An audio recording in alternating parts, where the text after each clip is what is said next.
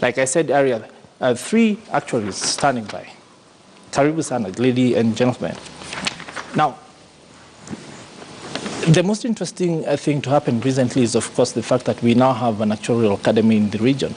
And this is something that for many people might not raise eyebrows, but is something really big for this sector. I'll start off with you, Mukami, the fact that we really haven't managed to train a lot of actuaries in the past. Thank you, and thank you for having us on the show. Yeah, we're very excited to be launching the Actuarial Academy of East Africa. We, as the Actuarial Society of Kenya, have been in formation for the last 16 years, and really we've seen the need to offshoot the training and education arm into the Actuarial Academy. And it's something we're doing regionally because we've seen that Kenya currently is representative of the only qualified actuaries in the region. So you have just over 30 qualified actuaries. Actually, we have 38 qualified actuarial members, but some are based in South Africa. So the ones in Kenya are currently around 30. And when we look at the other East African countries, we see the lack of that capacity. So this academy is actually established to be able to support the up-and-coming actuaries through the qualification process that the other members have gone through. I hasten to remind our viewers that you are the secretary of the entire organization, the Actuarial Society of Kenya. How come we're not training as many as we should? We have literally 5-6 universities with this class. They start off at 200-300 people per year. What happens along the way? Well, you can say we're not training as many as we should, but we've come a long way. We've come from, I think when I was in university, less than 5 actuaries in the country. So we can actually see that our growth has been somewhat exponential. Why not as many people are qualifying is because A, the path to qualification is a strenuous one. You have to pass 15 actuarial professional examinations, which are internationally certified. And that process can be a bit grueling, and we see people, okay, I would say falling by the wayside. So I think it requires a lot of passion and determination in terms of attaining that qualification. I want you to hold that right there to bring in Mourad. The fact that you're able to give us the international perspective. You are the country director for the Financial Services Volunteer Corps. This is supported by USAID. What exactly is the international perspective on this matter? Well, the international perspective is that, first of all, thanks to SA, this allows us to add an international component to our work. We've been present in East Africa since 2011, focusing on strengthening and harmonizing the regional financial ecosystem. And we've been focusing on 3 key areas, which is pensions, insurance, and microfinance. And I think in all 3 areas, directly or indirectly, the actuarial science can play a very influential role. And we teamed up with a task for about a year to help them not only build their capacity, but through the provision of experts like Holly, give them an international perspective on how to go about developing this the actuarial science regionally. Okay, I want to bring you in at this point, Holly. You are a volunteer with the program, the Financial Services Volunteer Corps. And the perspectives that have just been shared, the fact that Kenya and mostly East Africa, and indeed the whole African continent, not being as well serviced in this field as it should be. Right. What does that mean to our financial services? Well, there's, I think, 2 things I'd want to highlight. One, that Kenya, while it only has 30 internationally credentialed actuaries, is far ahead of the East African community.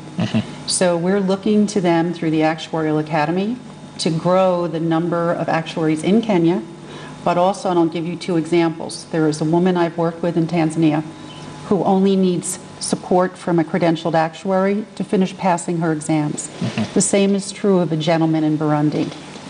So to me, this idea of the Actuarial Academy, very forward-thinking on behalf of the society, is going to strengthen the insurance sector in Kenya as well as the region. Now, why should someone care who's not, what's the big deal for a consumer in Kenya or a consumer in the East African community? Yes. Actuaries help in 2 ways. One, they make sure that the consumer pays the right price pays what they're supposed to, given, so if I'm a good driver, Yes. I should pay less than a bad driver.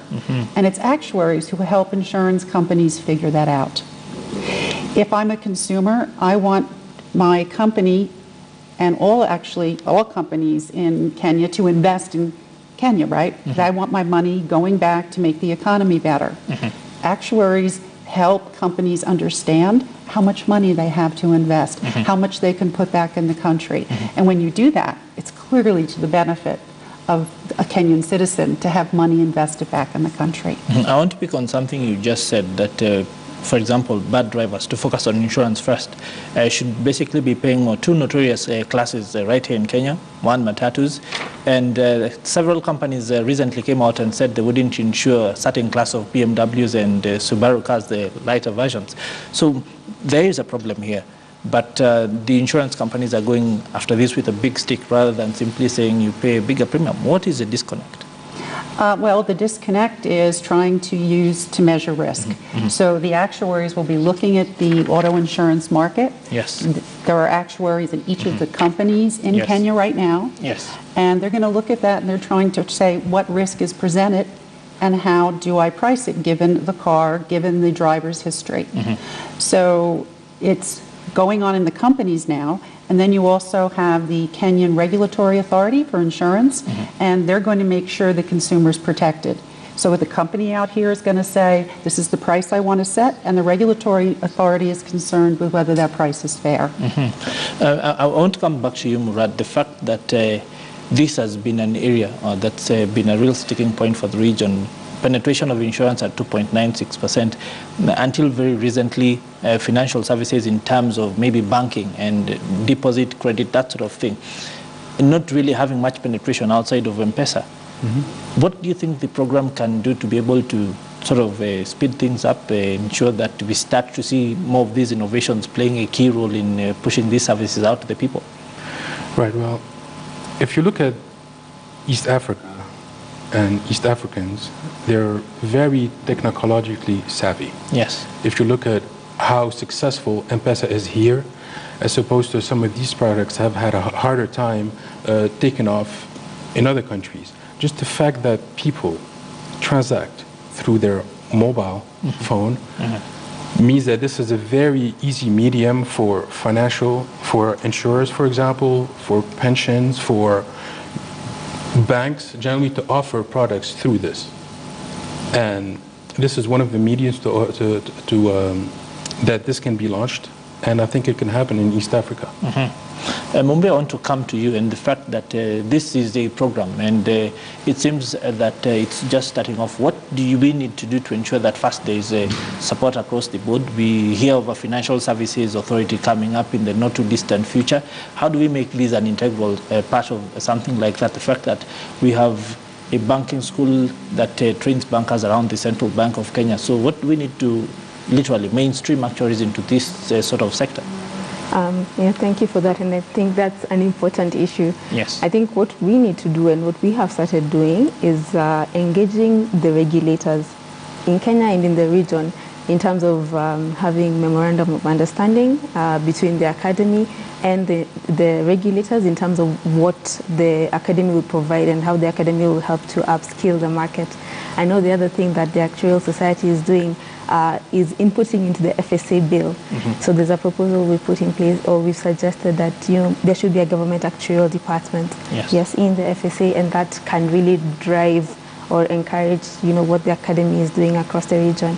And if it's also pitched at a EASA level, then it's something that we can do EAC-wide with all the regulators on board. And that's part of the work we're doing this week in terms of engaging with the regulators and coming up with MOUs that we can get on board on. I want to come back to you, Mourad, very quickly for a parting shot. The fact that at 2.96 penetration for insurance, there's still a huge potential out there. What's the one key thing we need to get right for the insurance sector? And of course, extrapolating that for the other parts of the financial sector. I think other than devising or the appropriate insurance products, New products, be it agriculture, yes, health, life, just a broad range. But most importantly, getting those to the end consumer. Yes. How do you reach the end consumer, and how do you raise awareness about the importance of such products?